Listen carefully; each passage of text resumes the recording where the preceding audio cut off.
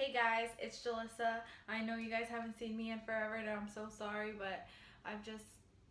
So, today's video, sorry, this is like a weird angle, but this is the best I can do right now because my room is still not my room yet and I haven't figured out a good place to film and I haven't bought my camera yet, but I will, like, next month for sure, without a doubt, and I'll be back on my video schedules. But anyways, today's video is going to be a like a video on my experience with having box braids and like how I took care of it, how long they lasted, like what I liked and I didn't like about them. So first off, I got them done probably like 2 months ago and I'm barely making this video now. Sorry. But yeah, I got them done because I was honestly tired of my hair and I wanted to just experience with different stuff. And I told my friend, like, I was like, I want to braid my hair, like I want to get my hair braided. She's like, I know someone who can do it, like she can do it like cheaper. And I was like, okay. So she charged me $75 and then I bought the hair. Obviously you have to buy your hair and then you pay the braider. So yeah, I bought the hair. I got it at a random like beauty store or hair store, whatever. And the brand I got the hair from was from Rastafari, I don't know, I forgot, something like that. And my hair is kind of brown, but like a dark brown in my roots, and like it goes light at the end, and my hair is naturally wavy curly. I have it straightened right now because I hate my hair and I don't know what to do with it. So yeah, basically I got 11 packs of hair. The box braids were really obviously big and thick. My hair was heavy. It hurt. My head hurt for 2 days or like a day and a half because she did them really tight. But because my hair isn't like kinky enough, like my natural hair.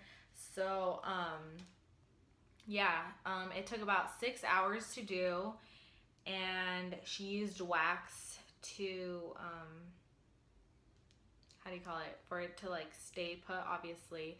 And so yeah, it was all good. Like my braids, like I had gotten used to them by the second, third day.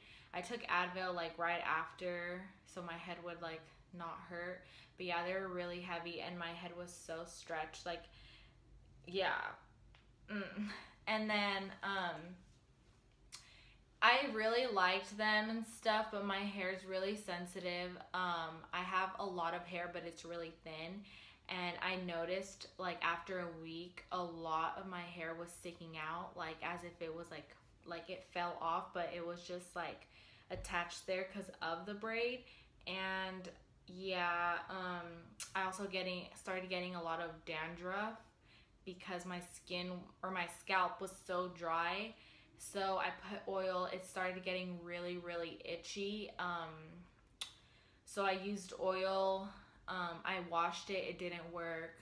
I guess apple cider vinegar works, and I bought it and it helped it calm down. But honestly, like my hair is just really, really sensitive. Even with hairspray or gel, like I get dandruff on the second day. Like it's just not okay.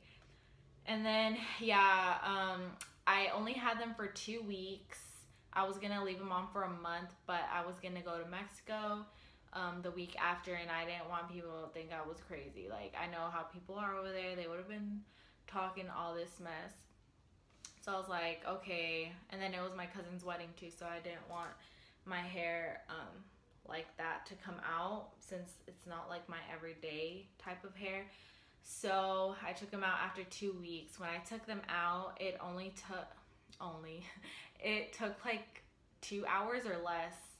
My mom helped me out and my hair fell out like crazy. Like my friend said that I was supposed to shed, but like I know your hair sheds every day, but this was like a crazy amount. That's why I have less hair right now, like, because I have a lot, but I don't know if you can tell, like, my hair would not be, like, it would just be fuller, like thicker, but because I had a lot, like, my hair is just naturally thin. So yeah, a lot of my hair fell. I'll insert a picture right here, like, a whole bucket of hair. Like, it's so, like, I was so scared, like, when I was brushing my hair, like, it would fall out, like, chunks and chunks of hair. That sounds so crazy, but that is what really happened. And then yeah, I mean, overall, like, I liked them. I liked how they look. I can't even explain to you how many people would, like, tell me or compliment my hair.